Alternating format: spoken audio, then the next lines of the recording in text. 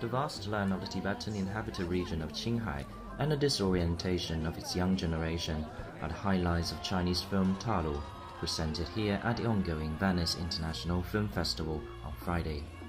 Tharlo, a Tibetan ethnic shepherd in his 40s, lives a quiet life alone in the mountains with his hundreds of sheep.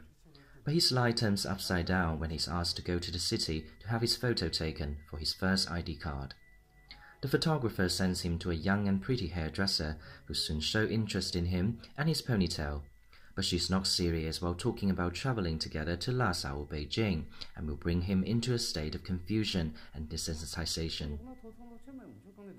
These feelings are typical of today's young people in the Tibetan-inhabited Chinese regions, who find themselves disoriented in between the choice of a simple life and the attractiveness of complex modernity, the film director Parmesan told Xinhua in an interview at the Lido of Venice on Friday. Such phenomenon is a result of contradictions. On one hand, you want to preserve some of your traditional culture. On the other, once you succeed in that, you lose some other things. The female protagonist is played by Yang Shizu, a Tibetan ethnic singer. She opened the film's press conference in Venice singing a traditional song that made an enthusiastic audience of journalists and critics acquainted with the sound of the Tibetan-inhabited Chinese regions.